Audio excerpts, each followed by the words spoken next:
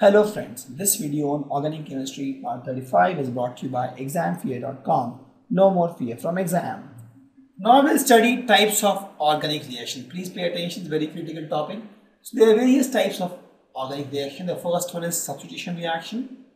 In substitution reaction we have electrophilic substitution, we have nucleophilic. In nucleophilic we have SN1, SN2. We have more actually, but we'll study SN1 and SN2 only. Then we have free radical substitution reaction also. In addition reaction, we have electrophilic addition, nucleophilic addition, and free radical addition. Similarly, in elimination reaction, we have even negative reaction. Then we have condensation reaction, rearrangement reaction, and pericyclic reaction. We will study all these reactions.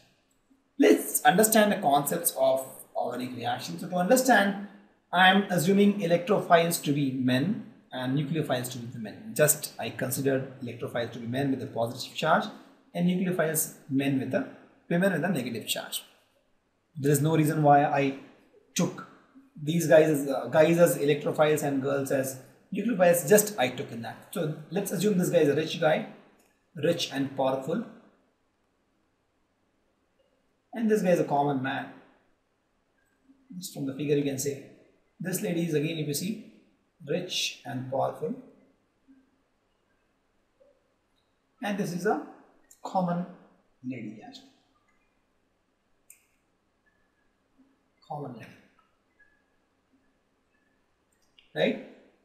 So the rich, so given between these two, this rich guy is more priority, common man less priority, rich lady more priority, and this lady, poor lady, common ladies less priority. Right? This is the what do you call it, dummy thing which will be used to explain the concepts of organic reaction. So let's start with the substitution reaction. So it involves replacement of a group or atom. For example, a rich lady and a common man was sitting, right? This common guy and a lady is sitting. So now this rich and influential guy came. He wanted to sit. They were sitting in a bench in a park, right? This guy wanted to sit in this place. So since he is rich, he is influential, he will be able to displace him. And that's why I'm talking about substitution reaction. Where, you see, this rich guy will kick him out, right? And will sit. So here, the rich guy has substituted a poor guy, a common guy. This happens in the normal scenario also, right? A very powerful person comes and you have to give seat, right? So same thing. So there's a bond. The bond is nothing but in a bench. You see, you think of these two carbon position actually. There's a bond between them, right? There's a bond actually. So there's a bond. They two are here. So one poor fellow was here. One rich guy came and kicked the non-powerful guy out, and he's gotten seat because this guy is more powerful. Same thing in the reactions also, right? So when a strong nucleophile or electrophile, right, which will come and can kick a weak one. For example, in this case, if the common lady comes, he may not be able to kick her. But if a more powerful lady comes, he can kick this lady, right? It all depends on who is more powerful. So this kind of reaction is called substitution reaction, where the powerful attacking reagent replace one atom. Correct? So it's a replacement of atom or a group by a powerful reagent. For example, in this case, if you see, I have this methane and this chlorine. Chlorine is a powerful guy. It could kick out this hydrogen. The poor guy hydrogen, it kicked out hydrogen and chlorine got displaced here. Correct? Same thing, right? So this powerful guy kicked out, this guy is, let's suppose, chlorine, and this guy is hydrogen, right? This guy is a common guy, this guy is a powerful guy. So chlorine kicked out hydrogen. Correct? This is an example of substitution reaction where you replace a powerful group, replace a weak group with a powerful, or a weak atom with a powerful atom. Correct? And there are various types: nucleophilic substitution, electrophilic substitution, or free radical substitution. So let's study these things. So let's study the electrophilic substitution reaction concepts first. So you see, in electrophilic substitution reaction, as I told, the attacking reagent is electrophile.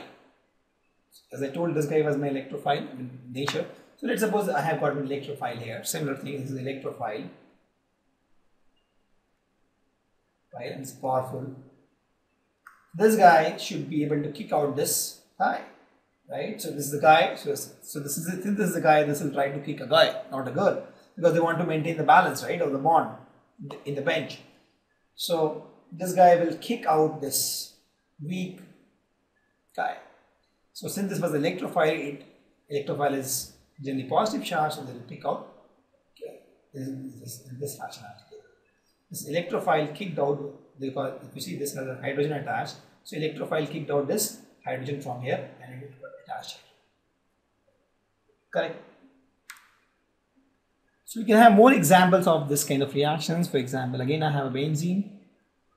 So let me use some electrophiles here, and let me use nitric acid here, which will give me NO2 plus, which is electrophile, and let's suppose there is a hydrogen here. This electrophile will attack this carbon, kick out this hydrogen from here, and it will form NO2. This is also example of electrophilic substitution, because the attacking agent is an electrophile. One more example I have, same benzene, and let's use AlCl3 here, so which will have C2H5 plus. This C2H5 plus is my ethyl is my electrophile. So this will again attack this carbon, kick out this hydrogen, and it will form C2H5. So in both cases you will get H plus. Here also you will get H plus output, right? The one which is kicked out. So this is the examples of electrophilic substitution reaction. Thank you. Visit examfear.com to watch free educational videos, try free online tests, get the best quality study materials, study from the best tutors and mentors, and much more. Thanks once again.